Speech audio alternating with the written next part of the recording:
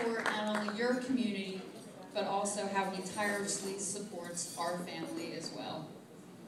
Over the years, Uncle Jimmy has become the patriarch of our family.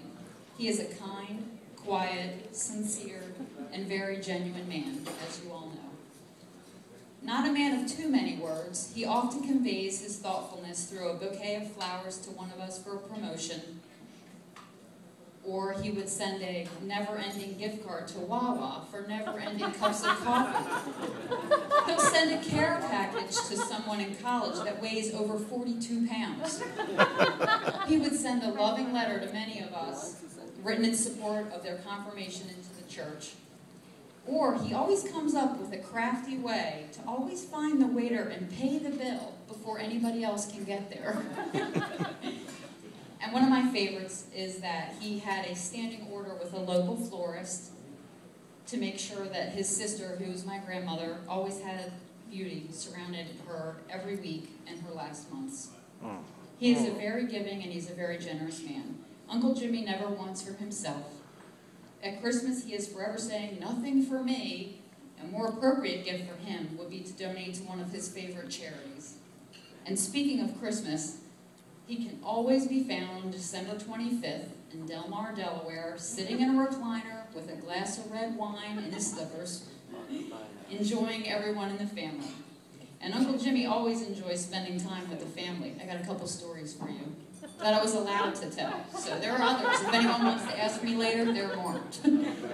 Back in the 1950s, when he took my mom, Diane, and my Aunt Kathy to what was known then as the Flatbush Avenue Boys Club, the girls were very young, and they were ecstatic to go with Uncle Jimmy to the boys' club. They were even more excited to find out that there was a pool. However, they were soon very upset with Uncle Jimmy because he would not let them swim, and they couldn't understand why. Well, back then, the boys swam in the nude.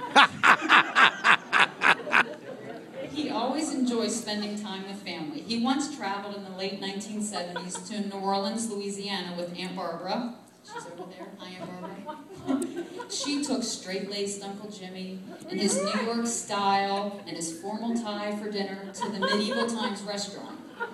Well, the host, upon seeing Uncle Jimmy in his tie, took out a pair of scissors and cut it off of him.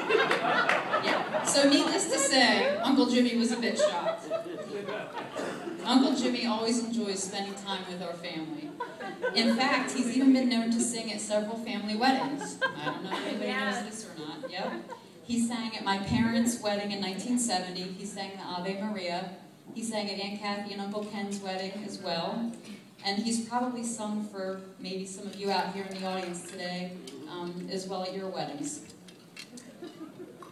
Maybe Adam Sandler used Uncle Jimmy as his role model for the role of the wedding singer. Is that you?